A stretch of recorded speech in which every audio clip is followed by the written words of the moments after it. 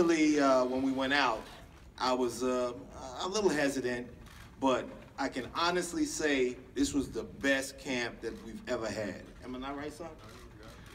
Listen, this young man and I, we argue like oil and water all the time. We didn't argue once, no, we did once, about some vegetarian cookies. We argued about that. But it was a fantastic time. Just to show you that it was a fantastic time, we were arguing about cookies. He worked hard. The team did a wonderful job. Chris, I'm an uncle to everybody.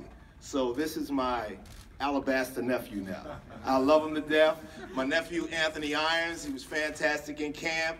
The entire team worked really hard, and I want to really say thank you to my son because he made it easy this time. He worked so hard to get ready for this that it was a joy. I mean, I was in the car waiting for them to come so we could get to the gym.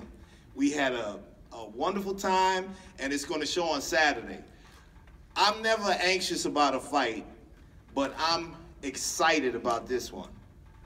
We have some stiff competition in Triple G. My buddy Abel. We didn't even go at it like we usually do this time. I saw him once, I gave him a hugs, and I gave him love, but